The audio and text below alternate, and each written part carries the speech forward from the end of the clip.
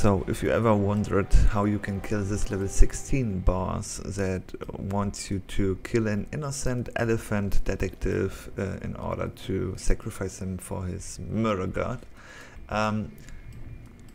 you have two opportunities to kill him, or maybe even three, but the two main ones would be: you first attack him inside this room, but you would have to deal with these three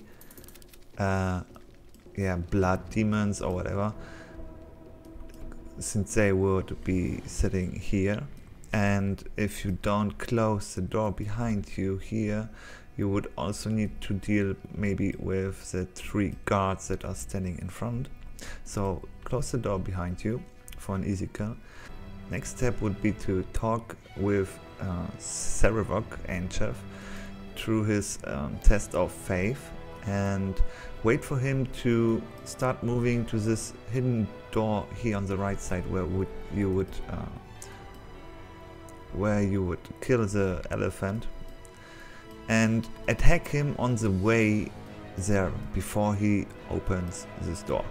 This way you don't have to face all these blood demon NPCs, it would be way more than 3 inside this room, and you don't need to face these 3 inside this room. So yeah, you can get an easy kill on this NPC, and yeah, that's what I'm going to do next.